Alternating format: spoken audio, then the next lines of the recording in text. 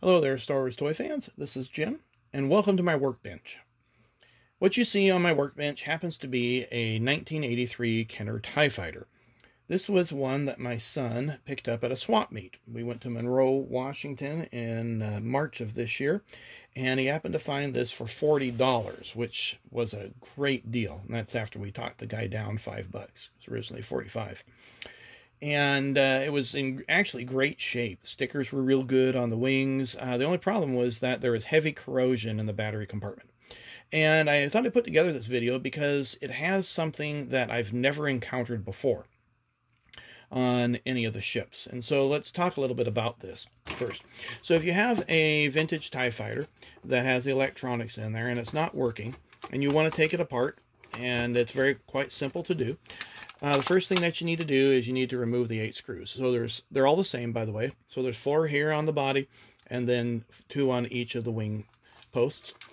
Pull that apart, and you'll see that you have basically 4 wires. You have 2 blacks, one's positive, one's negative, and then you have a gray, and then you have a green, which I believe are kind of interchangeable when it comes to the motor. But if you decide to take things apart, take a photograph or do what I did. I decided to make a drawing so I had a reference material if I decide to take this apart again for this video. Now, if things are not working, 99% of the time it's not your motor. In fact, of all the ships that I've repaired, and if you watch my videos, you know that I take these things apart when the motors aren't working. And the only one that I've experienced that ever had a bad motor was the A-Wing. And corrosion had gotten in this area and even rusted away the brush inside the motor. And I can do a separate video on how to take apart the motors if you want. But you're going to have a stash of parts if you decide to do that. And my suggestion is these motors are so plentiful, just go get another motor rather than try to repair it. That's really what I ended up doing. Actually, I think on the A-Wing, I ended up replacing this faceplate here because I needed something to match that. Well, or match the motor where the gear was. So, all right, so let's talk about the rest of this.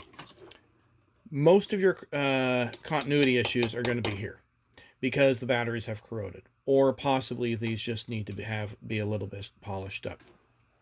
Now, I was told by an electronics friend when I was working on the slot car stuff that there is a coating that the companies put on so that way the copper does not corrode. However, or rust, if you want to call it that. However, if it's already corroded, it really doesn't matter. So you can polish it up in a number of ways. You can use a screwdriver to scrape it off, but that's going to scratch the copper. You can use this, a nail file, and if you can get in there. I used my Dremel tool and had a wire brush and just kind of buzzed in there, and we'll try to be very careful not to hit these plastic tabs. And then you can use some Brasso to polish that up if you so choose. Very rarely will it be an LED problem. It could be burned out, but I doubt it. In all likeliness, it's just the fact that it's not getting an electrical current through. Now, you notice that we have these spade connectors connected here. And this happens to be the positive side, and that's happened to be the negative. So if you decide to disconnect those, that's one of the first things you're going to want to do is you're going to want to mark this. Notice I have some tape here. I marked that for the positive side. And this is just a real thin 1/4 inch automotive tape. You can go to an automotive paint store or order it online. It's really great for masking off thin areas if you decide to do some custom painting. So what I had to do here, and this was the weird experience, is the corrosion was between these 2 plates. Now the 2 plates, what I mean is the negative plate here and the one that's connecting to this plate here, which is the negative plate. And so, and this happens to complete the circuit. So the first thing I did was I got my voltmeter and I did a continuity check. Now you want to put that on ohms, and I'm going to alligator clip the negative side. Okay. And all I'm doing is checking continuity. So it doesn't really matter if I've got the negative to the negative or the positive to the negative. Okie doke. And now we'll just do a test here, make sure that the needle's working. Yep, okay. So notice it's the same plate. Now we're going to test here. All right, so the circuit is not complete. When I press the button, I should, oops. Our alligator clip went AWOL. Just leave these little mistakes in. Okay.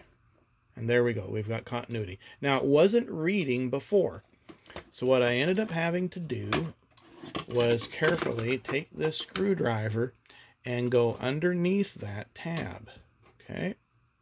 And then start scraping away at that copper. Now listen, you'll hear me hear it scratching it. And I could literally hear the corrosion go tss, tss, tss, as I was scraping away. And I could take it apart, I suppose. If you look in here, you can see there's the plastic piece, and then this copper piece there's a plastic pin that's got to fit in there. But I didn't want to risk breaking that plastic and trying to force that thing through. I thought, well, I'll just scrape underneath and make it happen that way. Now we'll go ahead and we'll put in the batteries. Okay. And we should have sound, and we also have a light. Now if you decide to take the motor apart and replace it, okay, I guess I don't need to take those out, and you want to test your motor to make sure that's working too. These have these little connectors that slide right in, and they make contact with the brush. This green one's, I don't know if that'll pull out really nicely or not. Now, I'm not going to pull on the wire. What you want to do is you want to pull on the connector part itself. There we go. Okay, and then you can test your motor out to see if it is actually working. Now, this is just a little 3-volt battery that you can get at through Evans Designs. He's a railroad guy, and I've left links in previous videos on that. And so basically what I'm going to do is I'm going to take an alligator clip here to the positive, and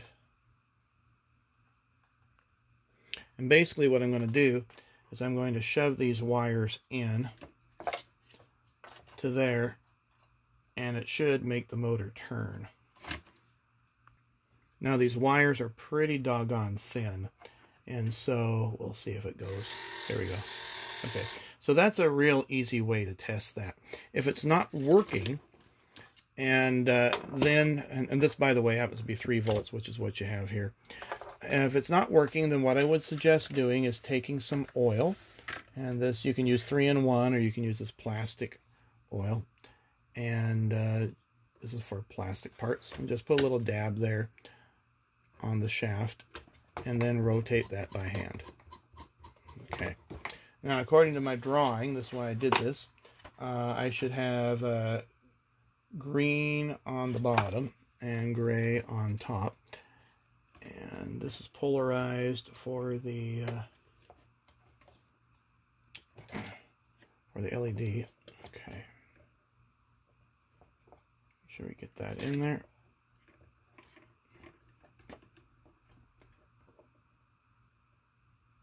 There we go.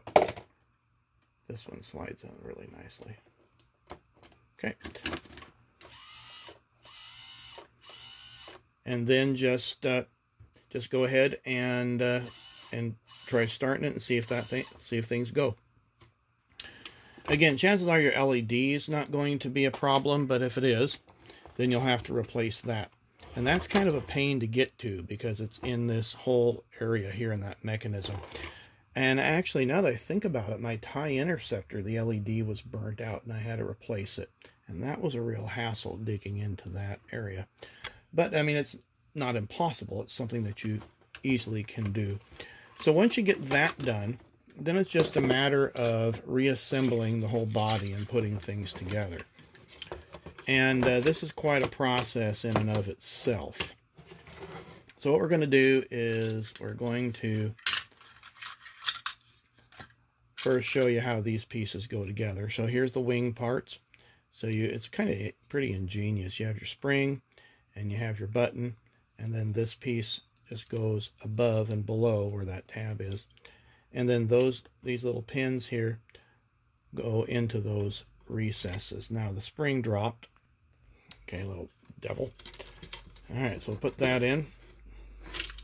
We'll do the other side. Again, we'll assemble the spring. Put this sleeve over. Drop that in. Again, those go in there.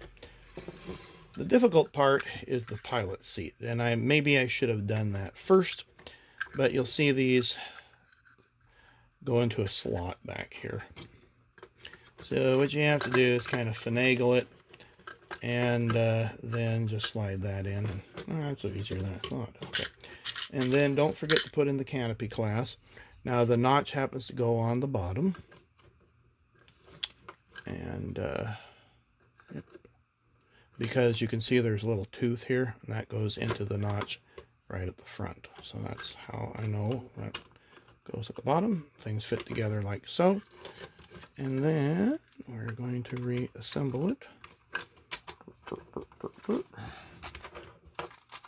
And it's just a matter of screwing the parts back together.